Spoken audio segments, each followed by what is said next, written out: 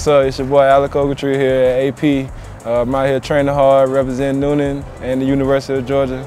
And what's up, Mom and Dad and family, everybody else?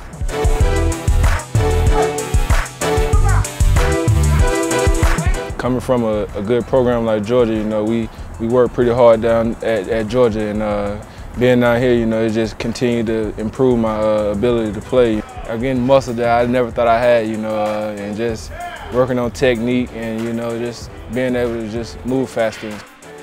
The work that we do, like in the weight room, you know, it's very intense. You know, basically everybody's competing against one another just to make it fun, and, you know, just to make everybody work even harder, you know.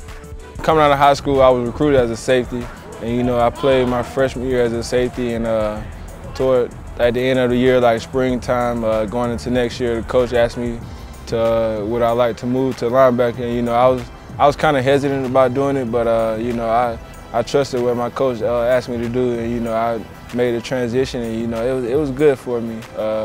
You know, I was able to really pick up on what I needed to do really fast, because I had a year under my belt, and you know, right now I'm just trying to get better each and every day at the position.